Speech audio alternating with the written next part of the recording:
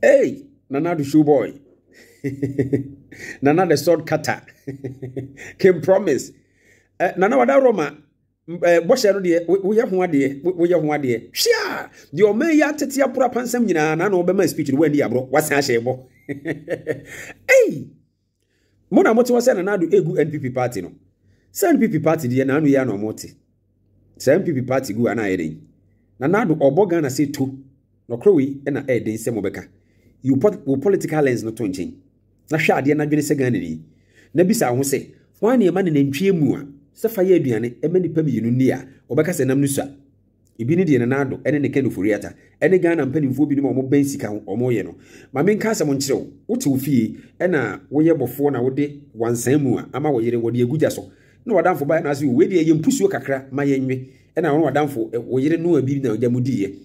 Kwansima na wabusuafo bi no mba ya na ase wasimpo ba ya na ase wo. Ase wo na aba nti no, bomodena na fa nam no bi wo fufu ma yindi. Wo yere sore ya. Wo se nam na sa. Mibisa wo se enye onwanwa na. Ebe ye onwanwa. Efi se de obebisa ne se enti bebrebe ni nyina ehe na me yere de nam no ye den efae. Wiase nyina esi apini, wiase nyina ye den se de mo ka no. Eniyema akona nim niyema pagya ye te ase ye. Nanso Ghana ede na ema ye feeling more. A poor management, misuse and mismanagement, and ama we nyina aba. Ye mampani a ye ose oba bebo ye sika ho bra abo ho ban no. Sika wose ye teso enso ekomode ye no. Se na woni ba bi ye sika no mposhe wo. Enti wofa kwan bia so de tax egu ye komu eje se sika no. E na wosan de Ghana din mu ne Kenu Furiata age bosia more than 400 billion. Sa bosia waje no enye sika ketwa. Sa sika nyina ya ade a omampani je ye no. Sabi obo oman ho bra no wana anwene se bedru brebi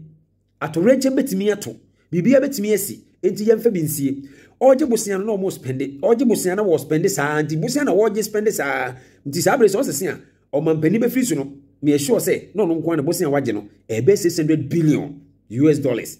eno na yeti ho who protected the public purse Ghana mampani enti akoda asabi mpreduasa wan ko school na nenim die mo osu adwuma kekese oya ala lampo wonim sa ho kire beba ntibire bi odidi a obeja bi de asi no eye mismanagement of the country's fund na ama we nyina ba mo bi sa Ghana mampani se nipa a wode wo no musika Ghana sika kotua DKM ka no DKM no aseta wo ton ye no etimi betua aka na antimi antua aka no DKM no wono mu ne nam ho ana se otimi chie no bank screening na amampani ne na ban we baba ye no wo ye se wo de sustain wono na busua bank ana se wo ye so de boa Ghana ana se na wonim se na opposition fo bi na wo the various banks nti wogu amana hi omomo menti ase o because na first salad kitani papa sika se na ade gu sa bank no na kase na omode na nka wontimi maintain ema ya ban de na nka won me ye adwuma no entimi nye ehum susanso no bi na ye no me ba cho bi bisa wo se wo approach a wo ye no panic withdrawal e ka various banks a na 7 previous and won mu nifo because of the approach sa microphone no nyina e problem e de o man so e na wo call Galamsey site the only president what me say megu Galamsey e scam because ogu no ne microphone need to do but Galamsey no target ye fa ne se na nka ye ne agenda a ye no krese nko ye na je se obegu no mpa wo de ti wo o man pani a ogu Galamsey no wasama kuafo ho kire o mo se kuedi beto aburo one bag age so san so ntumi wasemi out of fertilizer one bag this is bad o man pani a wono ti ase wo ye den wo ogu Galamsey na so no nko ane penso e na cocoa board CEO wo wasa krupon a wasa krupofo ni kurom cocoa board CEO ni kuromfo e twa mo nsase including one the family members rumors amati body say cocoa board boss na kasempo na sase wono ankasa na sase ekugu asase no wato ma Galamsey fo e na otu amanfo fo say ye mo ma cocoa asase no bo onye den se de be ya Galamsey fo ntimi nto na cocoa ni usika yesi ya Galamsey di so be ba usika abaka se wonye wo beji if you say aban no a wose wo tu Galamsey ase no o maku adwuma so nya akono na bebu na yebi na nado waban no ubi bia wo ye bia no edi daache na enkonkusi aga ma me ka se bi nkyerɛw me ma wo up to 2024 because 2024 nyina wo be 2023 ya ye ba besi mu Ghana for mo be hu ba bia susan de borode aban ekudruye mo be hu ba bia free SHS na ye man pani di tu ni ho no ekokɔ ye den ebekɔ akɔwie efi se free SHS no a good policy do but implementation no wapia omani sika nyina na ade akoma nipa binom na omudi yes project no e na omudi wi omani sika in the name say yentimi nkɔpa ya koda bia yam enkasa aduane se na odiye nanso senka ye akwan tutututu niema ye ema ye hoto ye henhan ye na wo se wo fa ye school fees me be ko school me ma na duane ni anka bone be na maye bone be na aban na ye enti Nanado public person na gusu a wo protect no me who public person kro unim se covid ya wo de scam ye se wo ma ye free water na nye free water de Nanado me wa ma me free water Ghana fo nyina anim se ensu a mu dware ye nyina later wo de ho bail ba mo mu tua ye where is the free be any ho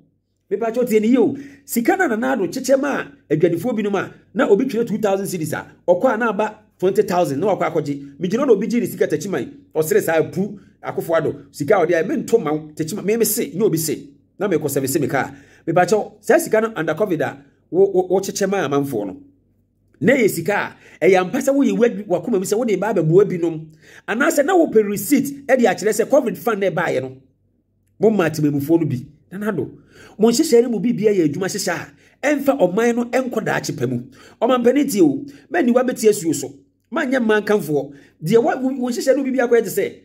de mo ye no utua ke no for attack because oboa ma ye campaign nipa bi me boa wo ene obia ne nsa wo mbi no wo hye na ni monyama ma na ye yie nti wo de akere ye mfie dodo a wo de be hwe omawie ne ye hu mfie dodo a de beboa Ghana efi se nipa a wo se MPP fo ekita ebia project a eboa Ghana sa project no ye bibi ti se social intervention programs mo ka no President Akufo edi free what they say maternal care buy no still Ghana for almost survival na kwiadwuma ayede sabre no bank timi begina wo so na ye prese brabeje loan insurance ya oye ni mutual ya sabre obefa free nkrana for ene ma Ghana for nyina so tibi no still na ekoso what the Zoom lion buy school feeding program capitation grant just anyama bebre o ha former president Akufo ya wo ma NPP nya ni monyama ye gina so hwe won sema wo kan e de to ma wo no papa no implement no na omamu no ye hoto yen na ade na wo de ba akopei etwetwere wo bo na nso wo bre ni nyina ne se wo de bebre ani so no magina no so aboman no kro no Nanado waban no bre bia ni ho amu ye de ma Ghana fu ma me nkire wo mu first year na ye dwoma ma weda every second year no na ye loan weda na why na okoji sika boom say de bre no sand tax toto amanfo so diska sei na oka kire ne se wo ye finance minister achecha SHS ni kura betimi achecha sika no nti finance minister na wo bo na ba so me hu adwuma wo ba be ye this crisis na nke be hu finance minister ne so mfaso ne sei o ba bia dollar police ba umia economics why adwuma Bank of Ghana da woni woni bibia ni monyam kita no owen monhwa ataba ye di John Dramani Mahama ya nto mama enka Ghana babunu ba batwe ye so se kan se na meza ye bi enam kwan so a wo ba ena Ghana fo si di kwan Nanado wada Roma me kasi monimu pen ene MPP mpanimfo na mama ban na te se monim se obo mo party ne de mo nyina mo nkasa mu se de MPs na hyase ye kasa no na o mampani no o ma ne homene so na me mo aso a mo ye biye no mo moa na aban no nyina because me who say obi say ope flag bearer under this government eniema nkoye ope flag bearer for NPP you are only coming to lose because at the end of the day no Ghana for edi sabe ya setenem edi de ye fam na beto oba Don Mama efesi hatred e wo the time mama cho hatred ofesi ye one now people thought say it was too cheap so be the president because of our your former president John Evans Atamos fast wuye the to so be na che say we ye obi a Ghana for no mo nche da envelu ni say we say obedi ade e na obabedi ye e na MPP for court no mo koye no say the case no koye na ma Ghana for fa ne say John Dramani Mahama de sabe owie mu no de bedi ade de to so be propaganda on John Mahama no ebeye mo ma no to amanfo timi say we incompetent enti Ghana for na ye di John Mahama atem because of the na ya kan fa na ho tie ni yo di ye dinatem Nanado obi a wodi watem biara eye is either say be nipa no one na de na omu do but this time the Ghana for kafa wo ho any said you must criticize on direct insult criticism say ko nyina no we are feeling the pain because the most respected and loved president ever ye to abama no on informed republic e ye won Nanado danko AkuffoAddo na we kita ni monyam kita dia obia respect until say you who say the big secret is that there's no secret the wo ye no nyina achi no enko wie ba bia meba be wie say woni wo fase no wabusuafo mo ye mo ho ye say tam na wa wie atwitwa apa bibia bibiri ani so say de obo Ghana me de mitu Ghana fofo na maka che mo pen say oman na ye timu no wo ye babuna mo ani mmere na ye adwuma O man penny be any obeba edis kaba besho butum. Enti Ghana man penny na Nana Danko AkuffoAddo. Won fesika meshe butum no. Na nka mehwe se won toto ye ene de bema ye ho ahen ye ene obi apake ne cars. Obi apake ne car. De atwi moto apake. Aden. Wa wo hwe de kuroma ye ene se de wasan ma wiase ahokyera ba ama ewudi adoso ya. Nana mebisa wo se Ghana had the wa ahokyera si aba ewudi adoso no. Ipa do say ene ometimi atena bicycle so afiri a shaman aba besia kwa adwuma e wo AB a circle. Mebisa wo me mefutu ni Nanado wonu wo ken oforiata Bank of Ghana governor as say minim so plan so betwa 500 cities so betwa 1000 cities o mo sha say so betwa 100 cities 200 cities am sika na say o mo say oh for big businessmen am say hey munim de mo ka e bia say politicians say adwuma Ghana for ya yenye smart. Bank of Ghana governor no under this president also stepping down. Ken oforiata e was say resign. Nanado hwehwe wo mu according to speech abema ye anyone sem no metimi akasi wanim pay say amamo no ntimi waje won sem sifam edi asem de ehuni say nti atema ye di former president competent 2020 about asem hu ye nti free and fair election ni sabato no court otesi asi Ghana for former bi mu fan to ba. I'm telling you say Nanado munya minority e wo parliament bibi de siye mu amunim ankoye adentia wa mamuo no kasa no does too much than you delivered. Me say between me need love for political party. The floating voter. The floating voters no montimi ense wonu mu nyina adwen o. Ti. Eye de na nipa bi o ha wono de odidi MPP mu we politician. Odidi NDC mu ti sabi o ni party di nkwase asem kra na odi akiri. Imu bi no mo de ye da bi o. Ye tena se dwen se nipa. Ye de niema toto nsone ye so.